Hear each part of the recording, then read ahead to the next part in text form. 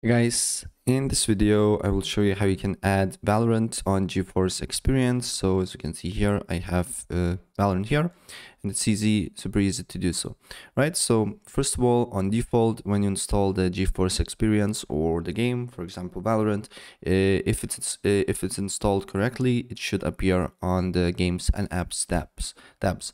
But for some reason, if it's not working for you, what you need to do here, simply go to GeForce Experience, press gear icon, go to Games and Apps, then on Scan Location, press Add. Then here you need to look for your disk where you install the game. For me, it's disk C. Write Games, Valorant, select the folder, add the folder, and then you just need to scan it again. And then Valorant should appear.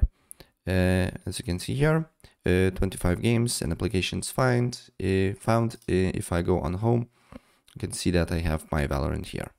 Right, so that's pretty much it. And if I help you out, please press like button and subscribe for more. Take care.